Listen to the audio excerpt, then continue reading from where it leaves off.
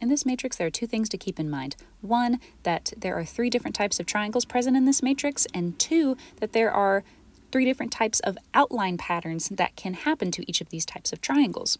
The types of triangles are equilateral, like in element 7, where all of the sides are equal to each other.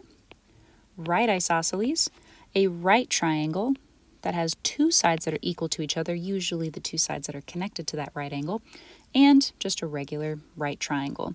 With regular right triangles, there's no special rules other than it just has to be a triangle with a right angle. Then the outline patterns, we have normal outlines, like in element 3. Then we have one single bold line, like in element 2 and element 4. And then we have a missing side, like in element 6 and element 8. And element 1. So how are we going to be able to find our answer? Well, we can look at our answer choices and see that we are dealing with a bold outline triangle, and we are dealing with a right isosceles triangle because all of these answer choices are a right isosceles triangle. So if we take a look at all of our bold outline triangles that we have in the matrix, we can see that the bold line is always on the right-hand side. So that would lead me to eliminate answer choices B through E.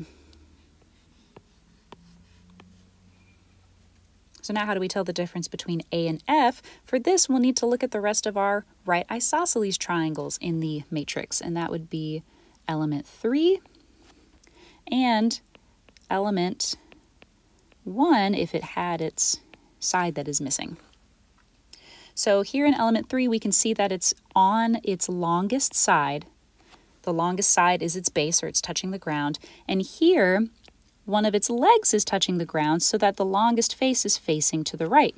So that means it's going to be in a different position because all of these other triangles, all of the regular right triangles, we have one that's on its short side, one that's on its long flat side, and then one that's on its long diagonal side. So we can tell that the triangle is changing sides throughout the matrix.